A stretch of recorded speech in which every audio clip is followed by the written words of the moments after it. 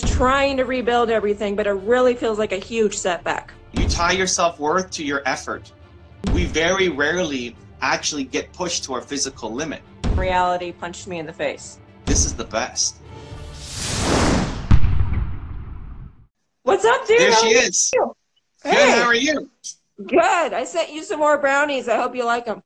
I appreciate all the love. Thank you. Perfect. So my question for you is, how do you turn a setback into a setup for your next thing? So I'll give this some context. I had 14 surgeries back to back, including brain surgery, and I was rebuilding my life. I've been rebuilding it one small habit at a time for literally 2 years to avoid 5 additional ones. And then I got into a car accident 2 months ago that jacked up everything. I had to get transported by ambulance because my entire right side went numb. And now I'm kind of back to step one. I had to quit going to the gym and lifting weights because it was causing more flare-ups. And I'm just trying to rebuild everything, but it really feels like a huge setback. In my head, this is so weird, Doc, but in my head, I'm thinking through like, this is the best. Really? Yeah. How come? Because this is your chance to show yourself what you're made of. Mm. Like, I broke my neck in 2 spots. I had a 50% chance of having surgery. Luckily, I didn't have to go through it. I haven't gone through as much as you had to. But when that happened, I stayed on my tour, right? We spoke before I broke my neck on my tour, but I spent the last month of my tour going city to city with a broken neck and sitting at the front of the room, sitting down. I couldn't stand it all, with pillows behind me and an ice pack, you know, on my neck for 3 hours in massive pain. And I'm pumped. Like, this is amazing. Not even for the audience, not even for like to hope to inspire them, but for myself, because we very rarely actually get pushed to our physical limit. Yeah. And you are like, you're fortunate. Yeah, it's just freaking brutal, man. I mean, before I could only be upright for 3 hours a day, and now I'm like, all right, I need to remember how to get home. I need to, you know, they just waived me last week to not need a second brain surgery, which would have meant that they needed to remove the back part of my brain or cauterize it. I'm like, keep a burning torch away from the back of my brain, please. So I'm blessed that I was, you know, waived on that condition, but just the idea of rebuilding this all again as I've been climbing out of hell is what it seems like for many years. It seems brutal, man, and it seems sadistic that I'm like, okay, I was seeing what I was made of. I finally was about to make it, and then reality punched me in the face. Melissa does brutal things. Thanks, man. Thanks. Yeah. I'm going to try to document it more, too.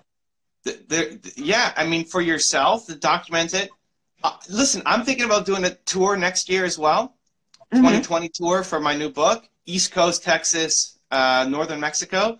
And I'm a little sad because it's not going to be as difficult. Because there's no way I'm going to throw my head against a wall to break my neck again just because.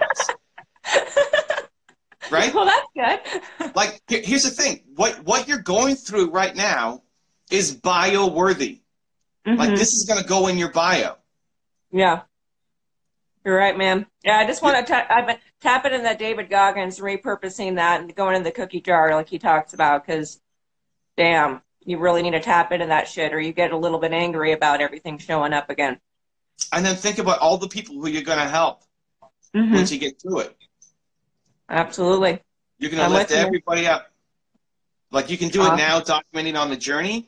I mean, when I broke my neck, I did an hour live stream from the hospital with a concussion. I know, dude. Like, that shit was so inspiring. Like, oh my God. When I was watching, I was like, dude, Evan is killing it. His neck's broken and he doesn't give a shit. He's still showing up. So just like you were talking about on the previous one, the amount of confidence that built within yourself, like, damn, that's amazing. It wasn't that I didn't care, right? Yeah. I loved it. This is the best. Yeah. You're right, man. Right? I just need to reevaluate, like, my old normal is no longer normal. So mental toughness, and I'm in a lot of David Goggins groups, mental toughness right now doesn't mean me going and killing myself at the gym. It means me reevaluating and focusing on a different part of my life and stepping back to step forward.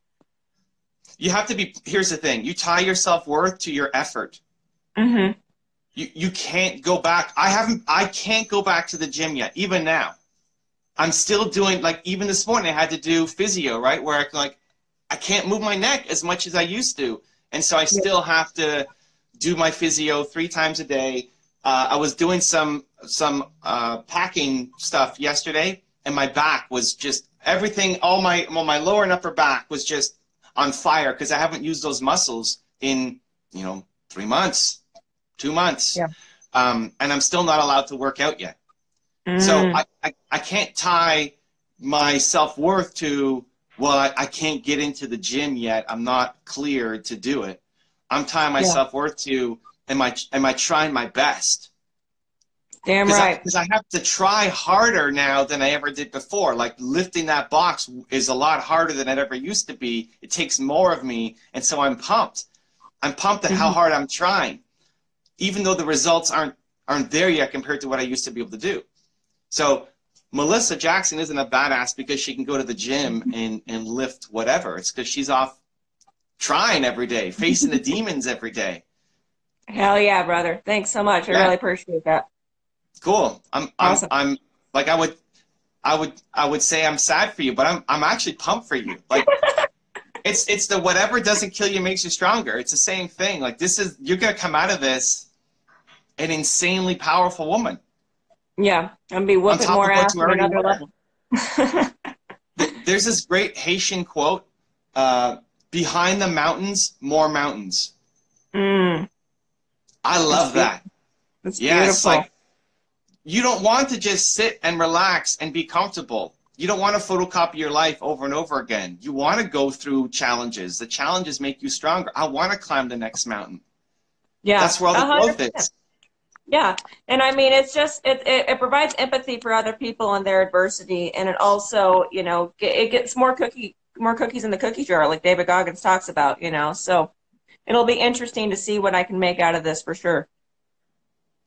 This is the best. I'm so pumped for you. Awesome, thanks, man. I appreciate it. All right, I love you. Talk to you soon.